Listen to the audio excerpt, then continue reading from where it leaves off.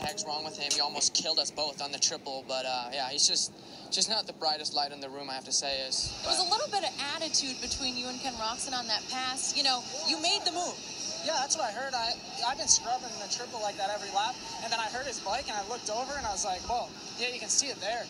And you can see, yeah, I scrubbed that thing hard, and I scrubbed like that every lap, and I actually looked over because I heard his bike.